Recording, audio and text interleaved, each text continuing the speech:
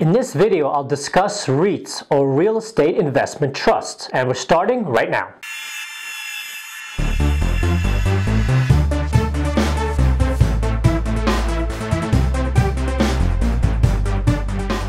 Hey guys, welcome to another video from the Keystone Financial Academy. My name is Elliot, and if you're new to this channel, I invite you to join the community by subscribing and turning on notifications so you don't miss any of the upcoming videos. In general, most people agree that investing in real estate is a good idea. But how exactly would the average person do it? Probably with buying and selling houses. Now this of course is a reasonable approach, but it does take some down payment money to get started and a lot of time, effort, and knowledge to squeeze a profit out of residential real estate. Whether you flip homes or rent them out, it's not easy nor cheap, nor do you make a profit right away. Same thing goes for commercial properties, but now you need even more money to get into and sustain that business. Instead of this, wouldn't it be good to invest in real estate the same ways you invest in regular companies by buying stock? So yes, in fact, you can do this, and that is the central premise behind REITs, or Real Estate Investment Trusts. REITs allow you to invest in all sorts of real estate and commercial infrastructure, much like you would with any regular company. So what exactly is a REIT? It's nothing more than a company that buys, develops, owns, and in most cases operates income-producing real estate. What sort of real estate? It can be retail space, industrial, self-storage, data centers, hotels, hospitals, residential, and many other types. Where exactly does this income stream come from? Simply put, rent. So to summarize, a REIT is a company that does the following. 1. It collects money from investors by selling company shares. 2. It uses this money to buy and develop economically desirable real estate. 3. It produces income by charging rent on these properties from paying clients. And 4. It pays out a regular cash dividend to the investors for their investment. Now, investors simply buy shares of whatever REIT they choose and hold them like any company stock, selling them if they want to, but otherwise just hanging on to them and receiving cash dividend payments. The bottom line is that REITs present an excellent opportunity to get in on real estate investing, especially commercial real estate investing, and preserve liquidity with easy-to-sell stock instead of actually buying physical real estate. REITs, as we know them today, appeared in 1960, and from the start they were designed to allow regular investors to diversify their portfolio into real estate holdings. REITs operated as business trusts up until the Tax Reform Act of 1976, which then authorized them to be set up as regular corporations. The first REIT was American Realty Trust, a mortgage REIT, and it was established in 1961. The first REITs of the 1960s invested heavily in shopping centers and shopping malls, followed by lodging and resorts, and then apartments and warehouses. Then in the 1970s and 80s, they started investing in office buildings, self-storage, healthcare centers, and even racetracks. Then in the 1990s, it was factory outlets, golf courses, movie theaters, prisons, telecom towers, and auto dealerships. In the 2000s, new acquisitions included gas stations, banks, and data centers. Basically, anything that sat on land was fair game for investment. Today, over 225 REITs actively trade on the US markets, and together they have a market capitalization of over $1 trillion, while holding over $2 trillion in gross assets, while collectively owning over 500,000 properties across the US. An estimated 80 million Americans own shares in REITs, either personally or more likely through 401k or some sort of pension fund. So here are some essential facts that you should know about REITs as a potential investor. 3 main types of REITs exist today. Most of them are equity REITs, which own and manage land and properties. The second type is the mortgage REIT, which invests in mortgage-backed securities or bundled mortgages. Finally, the third type is a hybrid REIT, which combines both approaches. In this video, I'll only talk about equity REITs as they are the most common type. Equity REITs can invest in almost any property, but their most common holdings are from 12 categories. In alphabetical order, they are data centers, such as cloud computing; diversified, which is just a mix of properties; healthcare, such as hospitals and clinics; industrial, such as factories and commercial space; infrastructure, such as pipelines and cell towers; lodging, resorts, which is mostly hotels; office, which is just corporate space; residential, which is apartment complexes and homes, retail, such as malls and storefront properties, self-storage, which of course is personal storage centers, specialty, which is miscellaneous, non-categorized holdings, and finally timberlands, which is timber production. REITs can be public and traded on exchanges or public and not traded. They could also be privately held. In this video, we'll only talk about publicly held and traded REITs as they are the most common. The entire industry, by the way, is represented by the National Association of Real Estate Investment Trusts,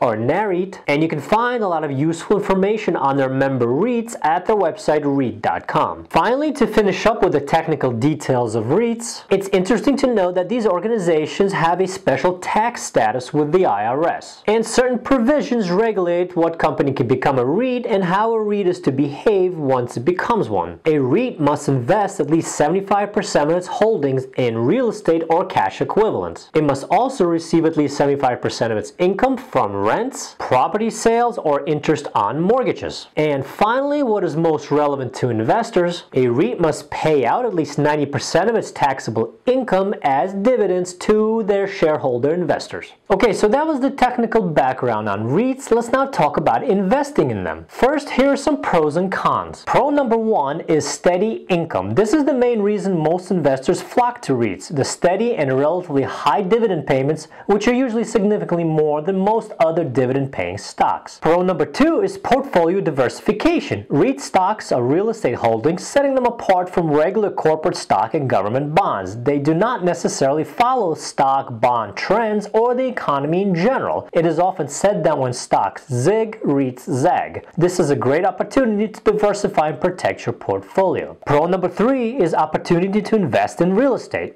As I mentioned earlier in this video, to have actual real estate such as houses and buildings in your portfolio takes a lot of cash up front and a lot of management hassles once you buy. Owning REITs gives you access to real estate investing without the burden of purchasing and managing actual properties. Now there are some cons to REITs as well. Con number one is dividend taxation. REIT dividends, in other words investor profits, with some exceptions, are taxed as ordinary income, not at the more advantageous capital gains rate, which most other dividend profits are taxed at. Con number two is REIT sensitivity to interest rates. This topic can be somewhat controversial among financial experts. Common wisdom dictates rising interest rates are bad for REITs as share values decreases and investors divert their money to bonds. However, it's a complicated relationship because rising rates also indicate an economy heating up, which is good for overall REIT business. And finally, con number three is little control over holdings. This might not matter much to income-seeking investors, but you have much less of a voice in what and where to invest with when you deal with REITs versus purchasing real estate yourself. You can certainly pick what sector you'd like your REIT to be in for some measure of control, but just don't expect to be able to tell the REIT specifically what holdings to acquire, just as you cannot tell a mutual fund what stocks to buy. Now, when you're considering what REITs to invest in, it of course helps to have some data to look at. With REITs, that data is a bit unique as compared to your typical dividend-paying company stock. Instead of looking for something like the PE ratio or book value, you would instead need to take a look at something called the FFO, which stands for Funds from Operations, and is a measure of cash flow which is essential to understanding the performance of a REIT. It is expressed as an FFO payout percentage, and the higher the value, the better. The second critical item to look at is the REIT's AFFO, which is the adjusted funds from operations. AFFO is just an extension of FFO and is intended to be a bit of more of an accurate representation. The metric is also known as cash available for distribution, and it adds in adjustments for recurring capital expenditures as well as gains such as rent increases. It's also expressed as a percentage, with a higher number being better. Finally, it should be mentioned that if you decide that analyzing individual REITs is not for you, you can always let someone else do this and invest in REIT exchange-traded funds or ETFs. There are about 36 such funds, and they vary in what types of REITs they invest in. Just like stock, mutual funds, and ETFs, REIT ETFs may be a great idea for individual investors who don't want to pick individual REITs but still want to get in on the market. Okay, so if you are willing to research and pick your own REITs to invest in, the very first thing you should think about is what sector sectors to invest in because clearly they're not all doing equally well. Think about what's going on right now as far as long-term trends and short-term trends related to the COVID-19 pandemic. One thing we can state right now from observing the market is that malls and retail space as well as corporate office space is not doing too well right now. With the former, it's been a long trend of decline and closures of malls and storefront retail space, while with the latter, it's been more of a recent trend with people teleworking more and not coming into the offices. So right now, you should probably avoid REITs that have extensive holdings in such spaces. So what is doing well? Well, for one, it's self-storage. Another growth area is data centers and infrastructure as more and more of our lives are moving online. So in this manner of reasoning, go through all the REIT sectors one by one and decide if these assets are on the decline or not and invest accordingly. One final piece of good REIT investing advice is to look for REITs that lock in long-term triple net leases with their clients, where a triple net means when a client pays for everything. When a REIT has many of these types of leases in its portfolio, it's a very good sign of future long-term profitability. Finally, to close out this REITs video, let's take a look at a couple of very well-known REITs so you have an idea of some of the names out there. Now, these are not endorsements in any way, rather an introduction to get you looking at these REITs on your own. Perhaps one of the best known REITs out there is Realty Income, symbol O. Now, this REIT does deal with retail space, but the good kind, forming long-term leases with profitable companies such as Walgreens, 7-Eleven, and Dollar General. Realty Income is also dividend aristocrat and has increased its dividend for over 50 years. Its current yield is 4.7% and the shares currently trade at about $60 each. Digital Realty, symbol DLR, is another well-known and very large REIT.